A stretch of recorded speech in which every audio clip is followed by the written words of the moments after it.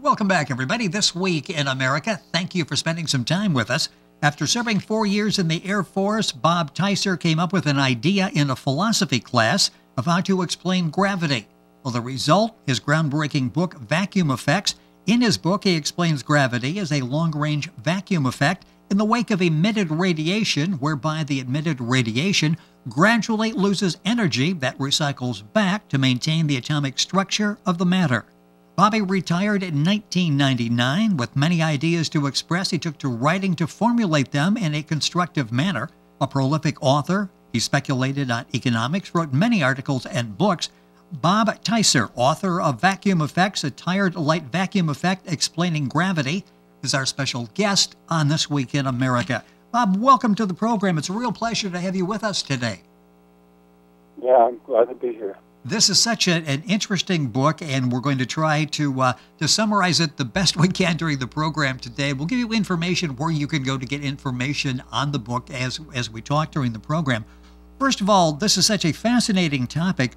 When did this interest in gravity begin for you? How did this whole journey begin? Well, I took a class in philosophy, and I got the idea to explain gravity because Newton didn't explain it at action at a distance. There was an expert on general relativity at the University of Oregon, and he asked me how I could do something that all the geniuses failed to do, and then I figured, well, if I followed their steps, I'd miss the simple reason, and so I kind of just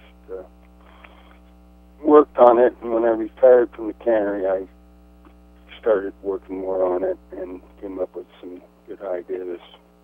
Well, one of them was... yes, go ahead, I'm sorry. Yeah, one of them was interpretation of the Hubble Constant, where they came up with two different ideas. One was that the Doppler effect, where the sources of light are expanding away for the universe to be expanding, and the other one was that light was losing energy as it moved through space. And I checked to see if any of the other people had the idea of the lighter one, and I found got in touch with Lyndon Ashmore, and he had a new tired light theory, and I expanded on it. It was consistent with quantum physics. I expanded on it to include relativity,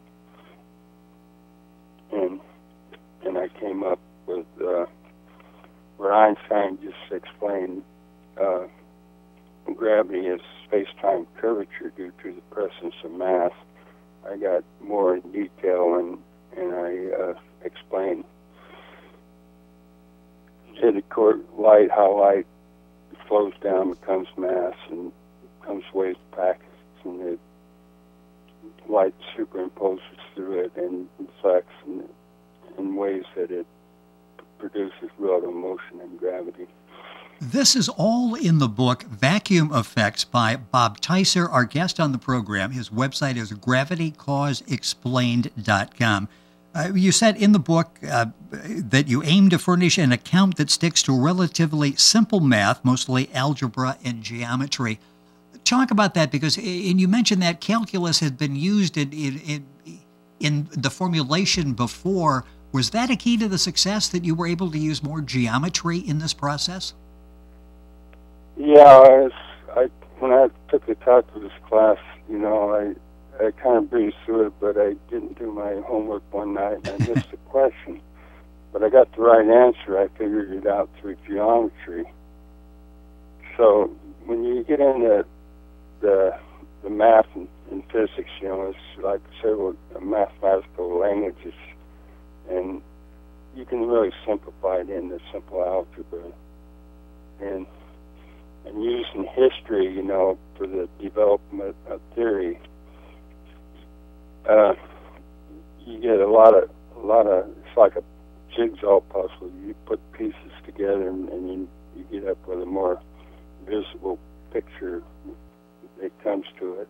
This for became understanding. And I well, think yeah, this became anybody, any student can make the effort to understand the book.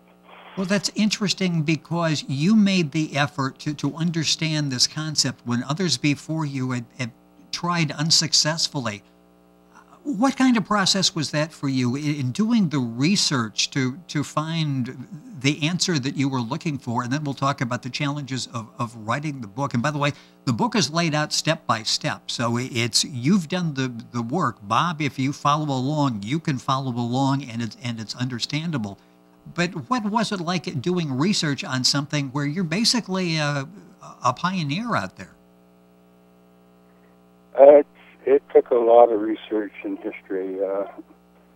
Like when William Ashmore, he suggested I join this physics philosophy group there. They were like retired physicists and mechanics, and they kind of questioned theory.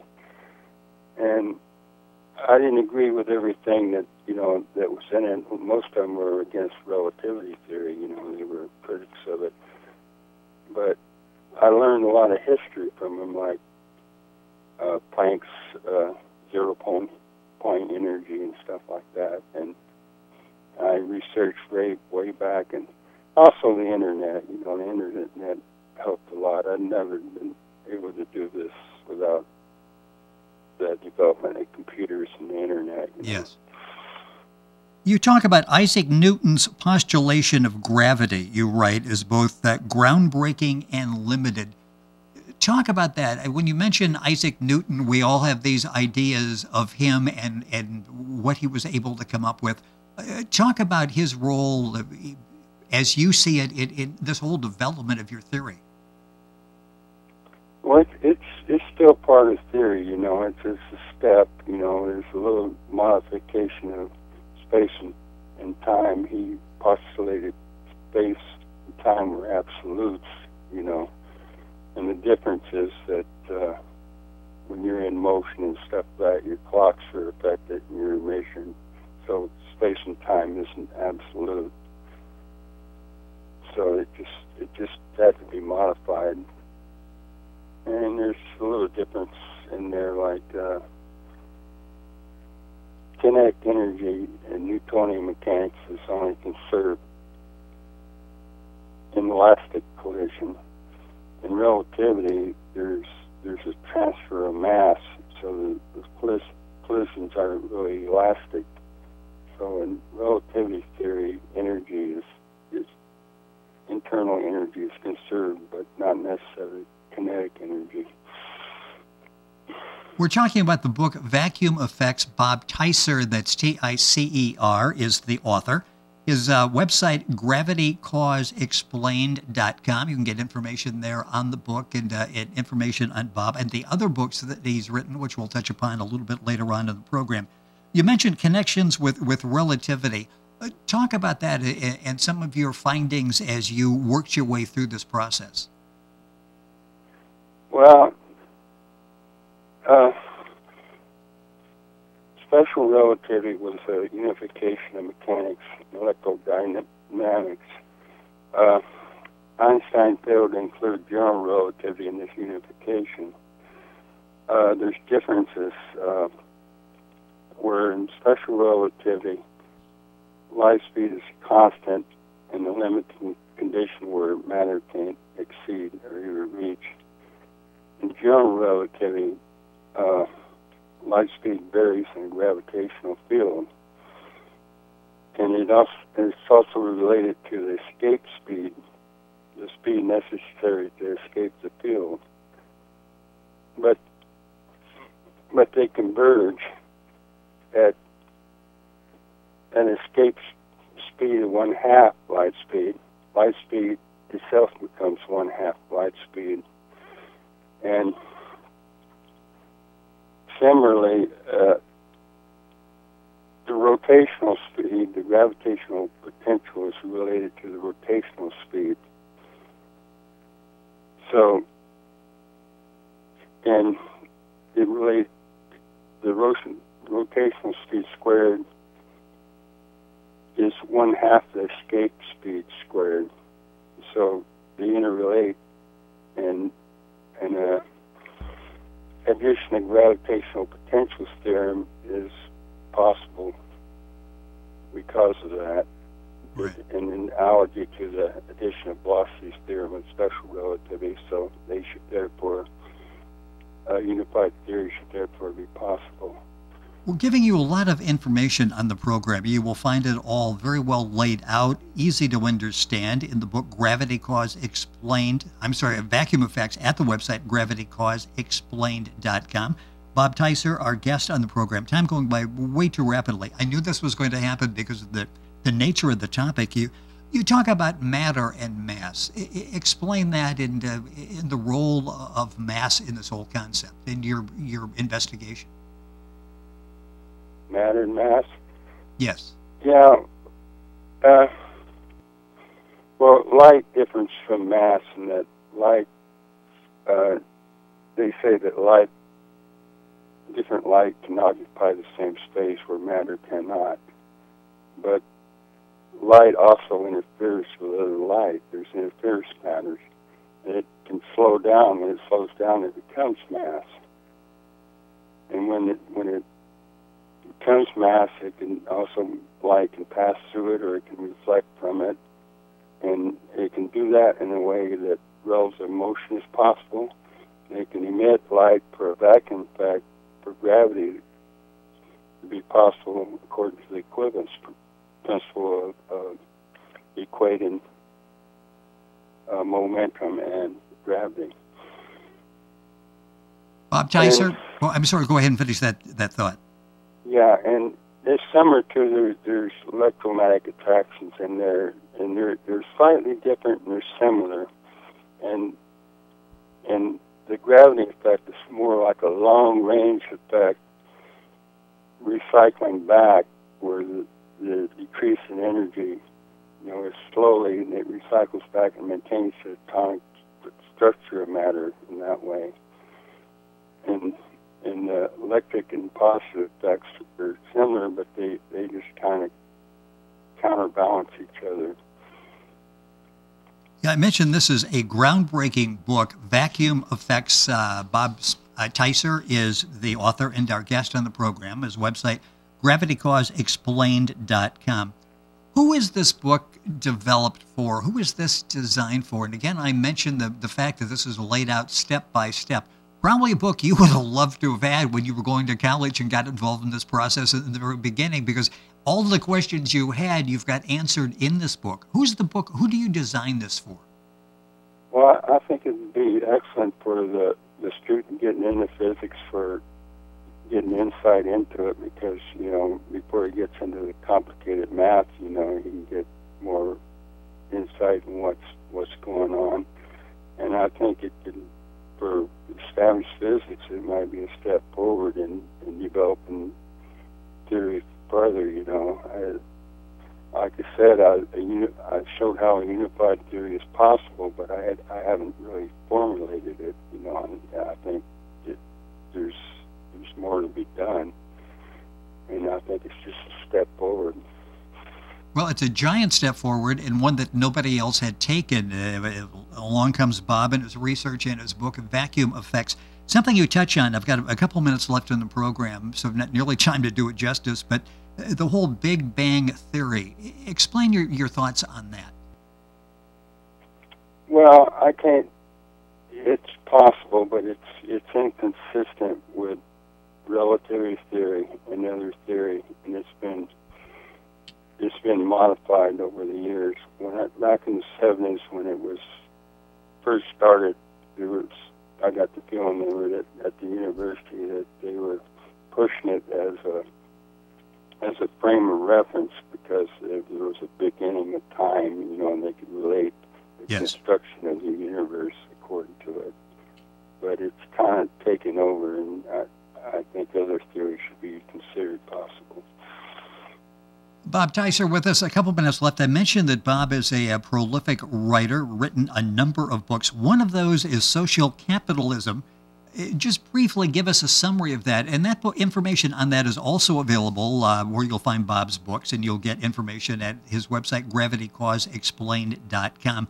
Interesting concept on social capitalism. Give us very briefly what that's about. Yeah, there's different common notations of socialism, and I'm kind of related to social wealth and economic wealth. You know, social wealth is when individuals competing, the task is too much to overcome, so you group together to solve problems, and it can be like three ways that promote capitalism, or it could be like social wealth can be the air we breathe is relatively free, except it can be negative economics in the sense that the polluters have to clean it up.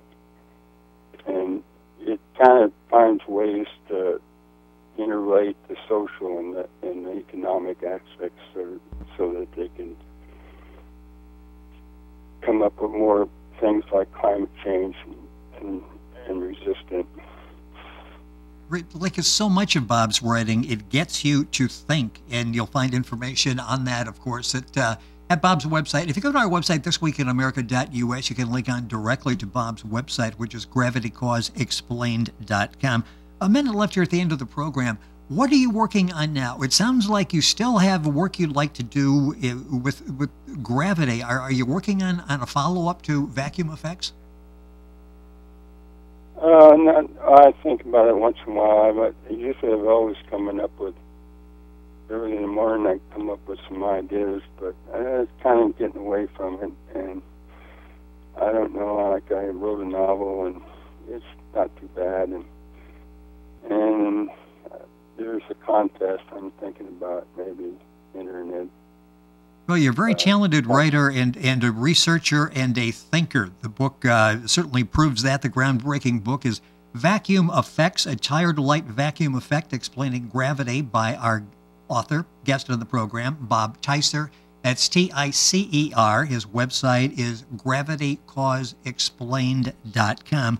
I'm going to take another minute here. What kind of a reaction have you been getting to the book? Well, people have read it. They've really been impressed with it, you know. But it just hasn't gotten to be read yet, you know. So yeah, it's a game changer once you read the book, and you really need to do that. Again, it's laid out step by step. It's laid out, the presentation, so you can read it and understand it. GravityCauseExplained.com is the website. Bob Ticer, Ticer, our guest on the program. Bob, it's been a pleasure. Thank you so much for being with us on the program. Best of luck in all the future writing endeavors. Hopefully we'll have a chance to talk again. Thank you for being with us on the program. Yeah, thank you. You're welcome. The book, once again, Vacuum Effects, GravityCauseExplained.com is Bob Ticer's website. You can link on directly by going to our website, thisweekinamerica.us. And we're back on today's program right after these messages.